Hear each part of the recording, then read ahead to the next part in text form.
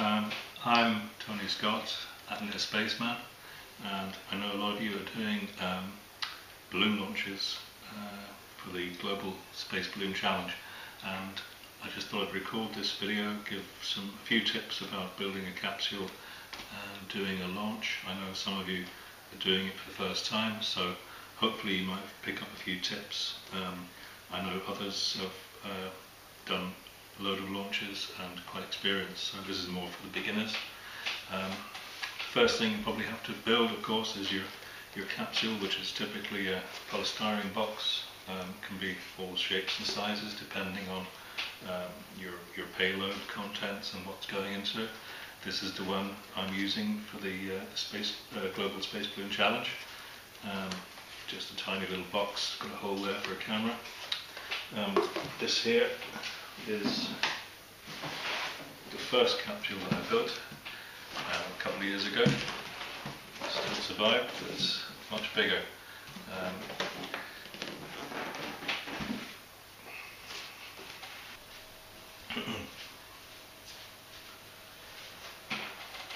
If we look inside the capsule, it pops off, and basically I've divided it into some compartments for the various devices that are going inside. As I said, I've got a hole there for a camera, place for some batteries, and for some tracking devices and whatever else I want to put inside it. Pop the lid on. Usually you want to protect your polystyrene case. I use an aluminium adhesive tape. I find it's very sticky, holds very well on the polystyrene, and gives a good reflective surface, which is a lot easier to spot if it lands in bushes or in a field.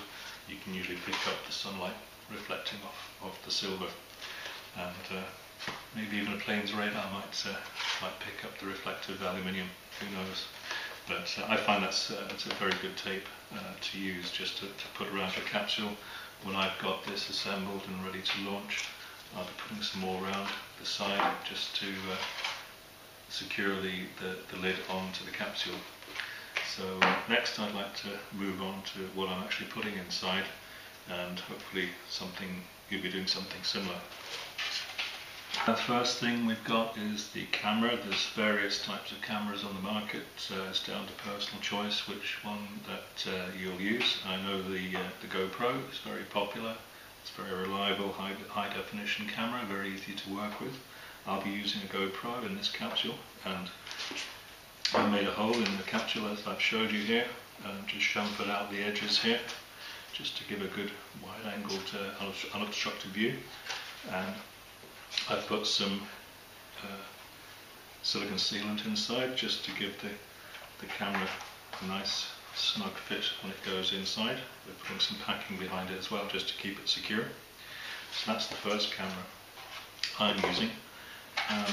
I also am going to use a miniature CCTV camera. Again, you can get these in all shapes and sizes. This is a high definition camera. It's very light, got a good quality lens. And to go with that, I'm using a cheap miniature SD card video recorder, which I got on eBay.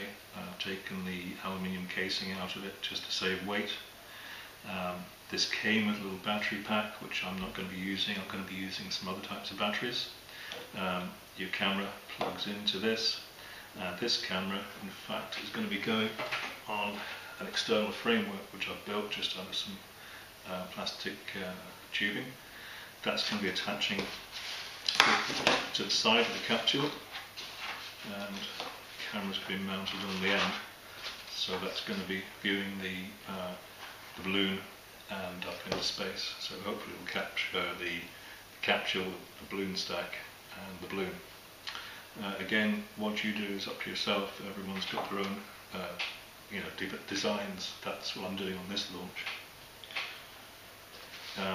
There are other cameras available.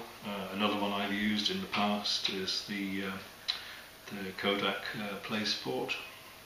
This is one here. I'm actually shooting this video on a Play Sport as well. Some people don't like these. I found them to be quite reliable. what I've done with these is I've hacked it somewhat. I've taken the battery pack that comes with it out, and I've soldered some wires onto the battery terminals inside the camera. And what I've done then is I've taken, you get 2 sets of batteries with it when you buy it. So I've soldered I've soldered wires to these battery terminals and sellotape them together, and so I'm using 2 batteries instead of 1, which gives you longer recording time. But again, it's personal preference what you use.